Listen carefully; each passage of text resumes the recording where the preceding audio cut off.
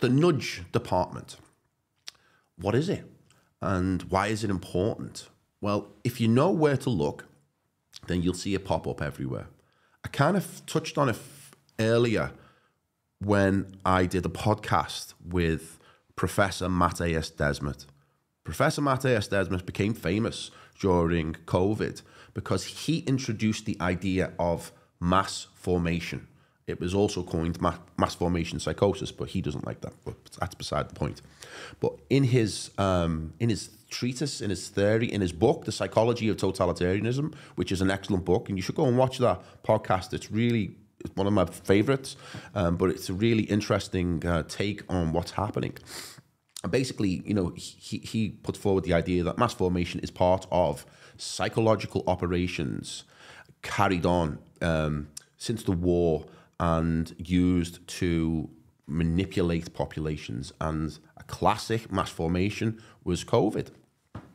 And they were able to execute that mass formation almost perfectly at the beginning, without us, you know, rebels resisting and blowing the whistle and shouting from the rooftops that we knew what was going on.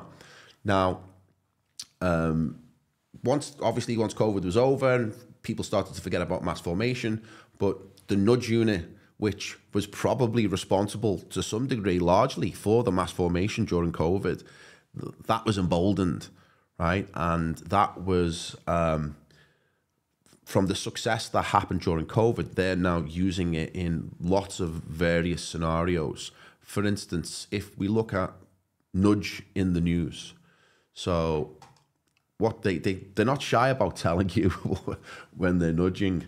So net zero and behavior change. That's the key understanding with nudge, is that what they're trying to do is use psychology, hidden psychology, implicit beneath the surface that you don't know what's happening, in order to change your behavior. They're trying to nudge you in a direction. And what they're doing here is how to build a green choice environment. So what they're doing is trying to nudge us into this whole net zero, 15-minute cities. All of these things that we're seeing at the moment are part of the nudge unit and the psychological operation against the population. Yeah, so we don't need to go any further with that. Yeah, so what is nudge? Where did it come from? And what's the history of it, the background? Well, it first came about after the Second World War. Because of all of there was still some kind of group psychology, crowd psychology in the early part of the 20th century, but it really came to its own just after the Second World War, and it was called social psychology. And what they were trying to discover was why people complied, why people were obedient to authoritarianism, why they just went along with it. What was the psychological makeup of people that caused that to happen? And initially it was a field of study, or so they tell us, that wanted to find out about how to increase people's freedom and liberty and not be caught up in this authoritarian obedience, so that atrocities are committed during that kind of obedience. So this was, for all intents and purposes, a way of trying to understand the psychology that caused that and how to resolve it. So up until the 50s and the 60s, is that nudge was still called social psychology. And then in the 2000s, social psychology was hijacked by the oligarchs and the plutocrats and the people who realized that they could make big money from understanding how this worked and how they could use the insight that came from these studies to make more money and grab more power and do all the things that these elites and these plutocrats and these oligarchs do. And then it was during this period, one of the things that came out of this study into social psychology were two experiments that are very famous. One's the Milgram experiment, in which people are given electric shocks because they're told to give the electric shocks to the subject, and it was a really unusual finding. But the important one is the Stanford prison experiment, in where two sets of students are taken into the basement of Stanford University. They make a mock prison, give roles to each group. One's the prison guards, one's the prisoners, and they left them to it. And then something like 24 hours, 48 hours, 36 hours, the situation had turned so dark and weird that they had to call an end to it, because the prison guards began to abuse the prisoners, even though it was just role play. And it got quite serious and the abuse got quite heavy. And I think they had to call it off. But one of the results of that was that they created something called informed consent. And informed consent was that because the students who entered into the experiment didn't know what the experiment was really about and what was really going to happen, they were subject to abuse, torture, violence, and they didn't know that that was going to be an outcome of the experiment. So ethics determined that moving forward, when you do things like that, you have to have informed consent. You have to know what you're putting yourself into. And that was one of the great things that came out of that experiment. But here's one of the people who were in it, and listen to him quick. I had really thought that I was incapable of this kind of behavior. I was surprised, no, I was dismayed to find out that I could really be that I could act in a manner so absolutely unaccustomed to anything I would even really dream of doing. And while I was doing it, I didn't feel any regret. I didn't feel any guilt. It was only afterwards when I began to reflect on what I had done that this behavior began to dawn on me, and I realized that this was a part of me that I hadn't really noticed before. So this is someone who went along with the mass formation. Yeah, he didn't know why he did. He just did, and he went along with it, and he carried out atrocities, and he carried out all things that he never, ever presumed that he had the capability of doing, right? And it was a really important experiment to understand, how certain humans can be manipulated to do atrocities. And these people aren't psychopaths. That's what's even more scary about it. They're just ordinary people. So yeah, that was the study into social psychology from the 50s up until the 2000s, when the oligarchs, the elites, the cabal, whoever you want to call them, they hijacked the whole field, and they began to use it for their benefit, to be able to collect data on all of the people using big tech, for instance. And that began the whole psychological profiling of the population. And it became really big. It became a problem for the governments, because the governments were losing control to big tech, because big tech had all this data science. And they were having more control over the population than the government were. So the government trying to find a solution to it, or the governments. And along came a book called Nudge. And Nudge came out in 2008, and it changed the game, completely changed the game. It was written by Richard Thaler and Cass Sunstein.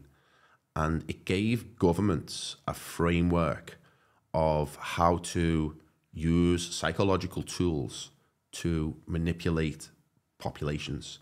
They changed the name from behavioral science to Nudge, because Nudge was more marketable, because everybody can remember Nudge. And before long, governments were starting to use it. They were starting to get great benefits, and it started to swing the pendulum back towards the government in order for them to regain control over the populations. Now, Thaler and Sunstein, they present themselves as two avuncular kind of professors, and they're just trying to help humanity, all that stuff. Right? But once they went big, once this book went big, they became consultants for all of the big governments around the world. They consulted Obama, they consulted David Cameron, they almost have an office in the UK government, Trudeau, All the usual suspects, Australia, they're fully on board with the nudge unit, but 𝗕𝗨 and 𝗕𝗔𝗡𝗨𝗪, they're the guys that go in and set up the nudge units and have them running these psychological operations against the population so they can be manipulated. They manipulate their choices, basically. That's how they do it. So they will limit the choices, or they call it the choice architecture, so that they know what your field of choices are and they know how to nudge you towards the choice that they want you to make. And slowly but surely they'll remove the other choices. Quite dark. It's done without, importantly, it's done without informed consent, because what's happening is a psychological experiment is being conducted on the population, and it's being done with subterfuge and cunning and sneakiness, and they're not telling us that they're doing it, right? And therefore, there's no informed consent. So, we've got a very strong argument to push back against this. Here's a little interview with 𝗕𝗨 and 𝗕𝗔𝗡𝗏. Well, what I feel excited about is the chance that private and public organizations will use the book to make people's lives easier and longer. So in the government sphere, we think that it's a lot to say some nudges can save the planet, but we can make air and water cleaner and do a lot about the climate change problem with a few simple nudges.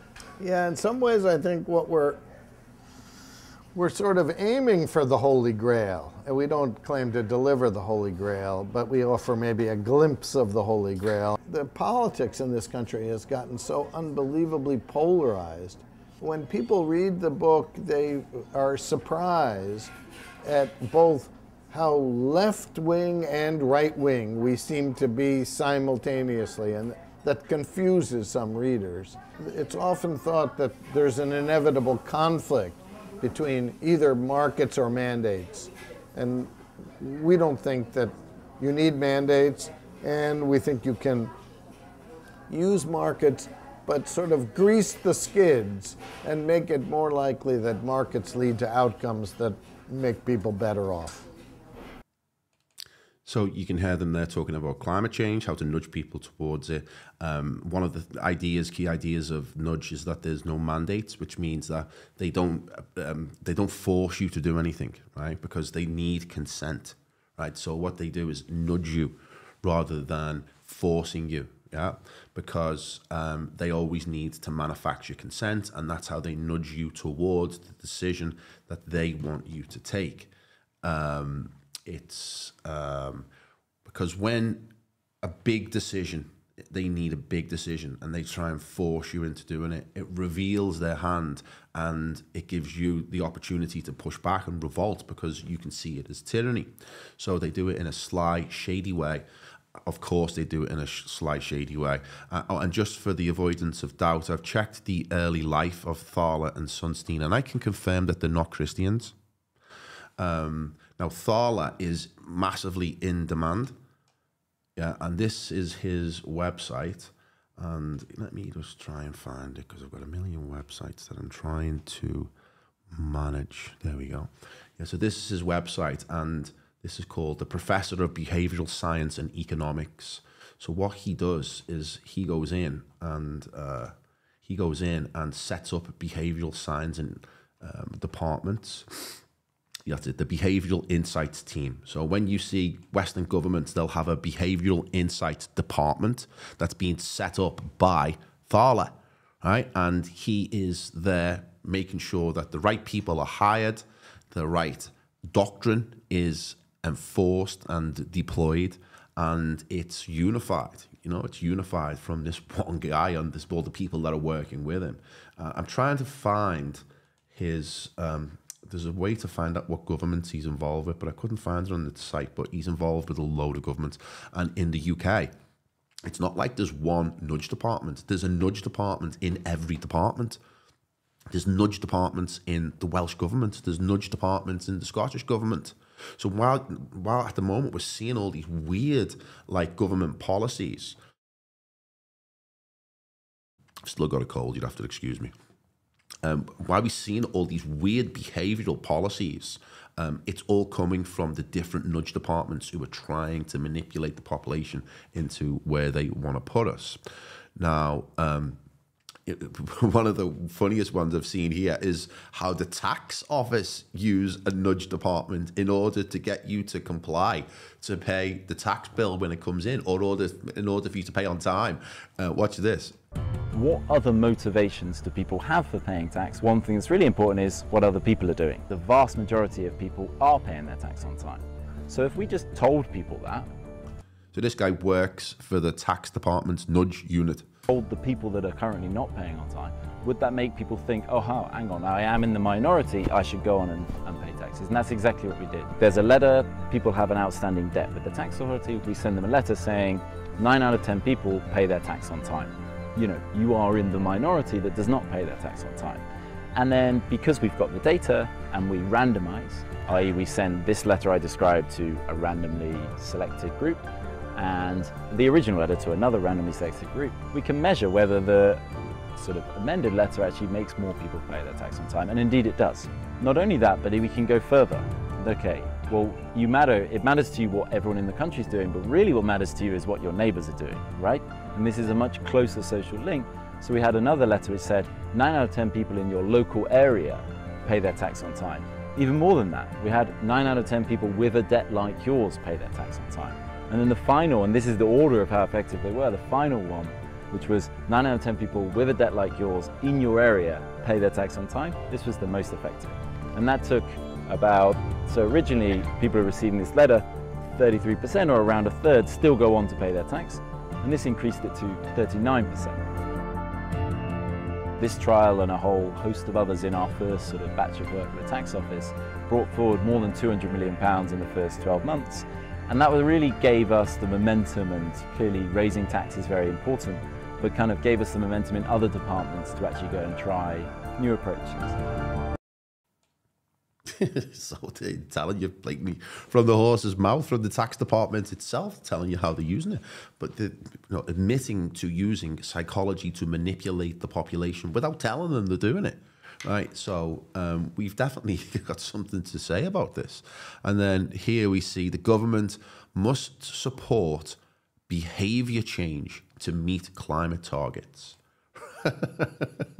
Right, so they're just out in the open. Only out in the open if you know how to analyse the text, if you know what's behind it, because they're talking to each other. They know, right? This is like coded language. They know exactly what they're saying to each other. It's just that we're in the dark because they don't tell us about this shit.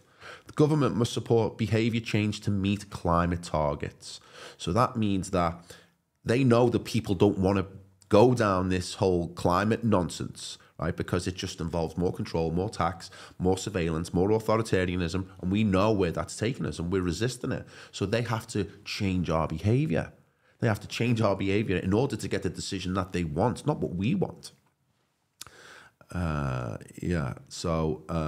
This one here is interesting.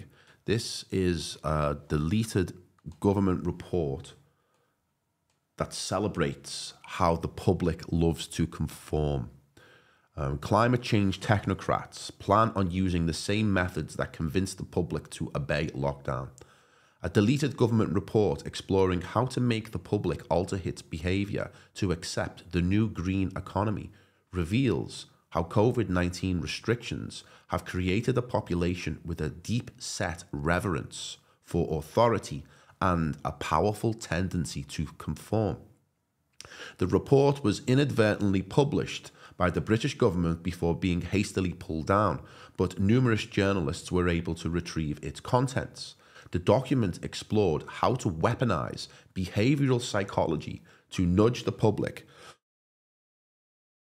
into supporting measures and adopting behavior without them explicitly knowing they're being manipulated. The investigation found that the same techniques the government used to force people into accepting lockdown could be used to make them change their lifestyles in the name of preventing climate change. Under the heading, Principles for Successful Behavior, the paper noted, government statements, actions and laws powerfully shape perceptions of normative and acceptable behavior. For instance, even with public criticism being high, many still perceive government approval as the yardstick for safe behaviour during COVID-19. We're allowed to do this now, so it must be safe. This reveals for many a deep-set reverence for legitimate government authority, regardless of one's personal political views, which was demonstrated by how high the Labour Party jumped when Boris asked them to. Or all the Labour supporters, we hate the Tories, but the Tories were, had them the runaround. They were telling them to do all these restrictions, and they just went along with it. So, yeah, it goes on. It's a long article, but it's definitely worth looking at. It's definitely worth looking at. So nudge, the problems with it are like it gives a godlike assumption to the authorities that the government knows best and you just need to go along with it. There's no informed consent. It's constant experiments without the population giving its consent. It's using techniques on massive groups without consultation. It's propagandists for dictatorships. It's no responsibility for outcomes. It's anti-democratic and run by elites. It pushes bad products and bad policies without regards to ethics. So other people have who are analysing nudge, some academics and PhDs and stuff, they're comparing it to Marxism, of course. Marxism is founded on the belief the base, the economy, is going to influence the superstructure. The Marxist idea is that if you change the economy, then you change how people experience government, family, education, religion, and ideas and culture and things like that. So wealthier people that they are able to influence the superstructure, and then therefore that will influence how the society operates. Well, look at the new behavioural politics of how that works. So now I've noticed Thaler's actually and Sunstein are talking about economics as the foundation of public policy. So no longer just a research discipline, but it's actually the foundation of public policy. So there's no longer, laissez-faire capitalism or welfare state or whatever. Their view now is that the public policy is a behavioural economic policy. They were, I think, extremely influential in the Obama period. They worked with Cameron in the UK. They're obviously working in Australia now. I'm not sure Canada, but I dare say it's probably the same with Trudeau. This behavioural economics they see is going to change behavioural psychology to nudge people. So again, it seems to me like there's a bit of an argument that it's Marxism by another name, and it's definitely central planning of government, albeit based on a kind of a psychological profile of society. I think this is extremely scary. I think anyone who values freedom and liberty should be quite worried about where this is all leading. Yeah. So what he's arguing there is that it becomes behavioral economics. It's economics run by behavioral nudging, and that centralizes more and more power into smaller and smaller hands, and it becomes a government of authoritarianism. And I think that's becoming more and more difficult to deny, because it seems as if the heads of these governments now no longer fear the electorate, because they seem to have figured out how to manipulate elections, whether that's through rigged elections or nudging the population where they need to go in order to get the government that they want, So they're becoming more distant to the population, more autocratic, less fear of the population, because like they said, we love to conform and we're compliant. Well, not all of us. But to give a little insight into Thaler, who is the guy behind the nudge book. He's the guy that's running all these consultancies. He's setting up all the nudge units, and he sells himself as, I'm an avuncular professor and I just want to help humanity. Let's have a little look at him here, talking about his opinion on nudge during COVID. Wondering about what you think has been different about government's response across the world to the pandemic because of nudge. There was certainly a lot of nudging going on, and not just by the government. In the private sector, if you would go out to a shop, there were rules about how many people could be inside at one time. But most shop owners took a very bit of simple technology. They would take a piece of blue tape and put it on the ground 2 meters apart. That's the nudge to be socially distant. Behavior-led government. Some governments have been more successful than others. We've all been blessed by the miracle of the vaccines. In the initial period, there was quite a bit of sludge. How much are you going to try to direct who goes first versus get as many shots in arms as fast as possible? Make it easy. You know, my mantra, that was the key to stage 1. Even more important in stage 2, which was getting the people who weren't clamoring for the shot, make it as easy as possible for them. We're now in the United States getting to the 3rd stage, or are well into the 3rd stage, where we're dealing with people who have very strong opinions that they should not get a vaccine. We are past the point of nudging when it comes to the vaccine. Raise your hand if you're one of those people. Right. So there you have it. You know, they talk openly about it because they don't think we're going to watch this stuff. But yeah, so there you hear it from the horse's mouth. When they talk about nudging, right, it sounds like safe and friendly and it's just a little guide here, but it's actually sophisticated, dark, malevolent, psychological ploys in order to get people to do what they want. And during COVID, when he was talking about make it easy for them, they make it easy for people by creating fear, mass fear, and limiting the choices, keep taking the choices away until all that's left is a binary option or an option where you can't refuse. Like, you know, if you can't come back to your job unless you take the vaccine. That's not forcing you to take the vaccine, but it's giving you limited choices. Whereas if you don't accept it, then the consequences might be quite harsh for you. So they created this mass fear, this nudge unit during COVID created this mass fear, and you know, fantastically is being summed up in this book. How the UK government weaponised fear during the COVID-19 pandemic. This is a book about fear. Fear of a virus. Fear of death. Fear of losing our jobs, our democracy, our human connections, our health, and our minds. It's also about how the government weaponised our fear against us, supposedly in our best interests, until we were one of the most frightened countries in the world. A State of Fear by 𝗫𝗓. It's about fear of a virus, fear of death, fear of infection, fear of losing our jobs, our culture, the economy, even our minds. But most of all, it's about how the UK government weaponised fear to make us follow the rules. Even if it was supposedly in our best interests, during the COVID-19 pandemic, we were scared into submission.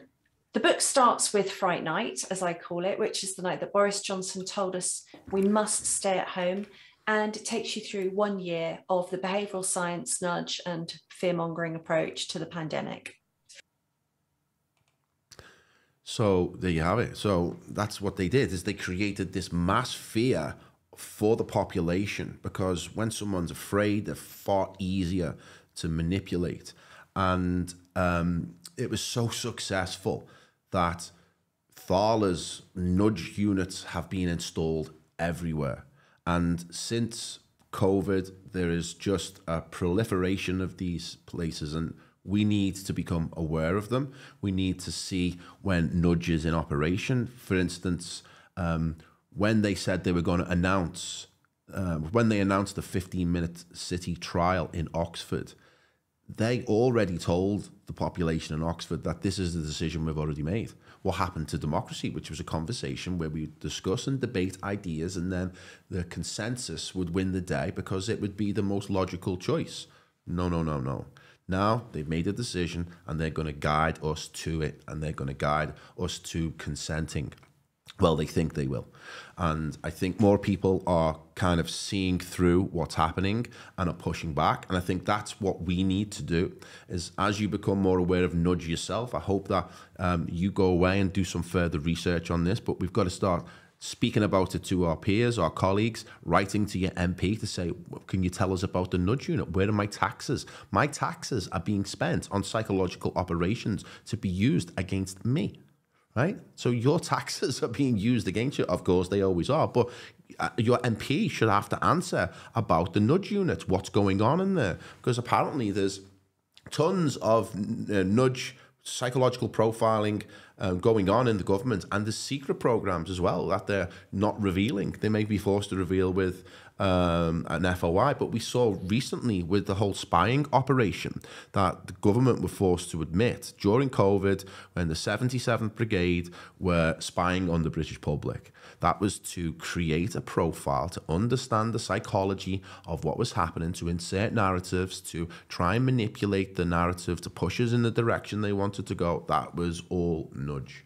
And it's something that we have to become aware of, because it's only going to get worse and worse and worse. And I think all of the topics that we discussed today will demonstrate some element of nudge.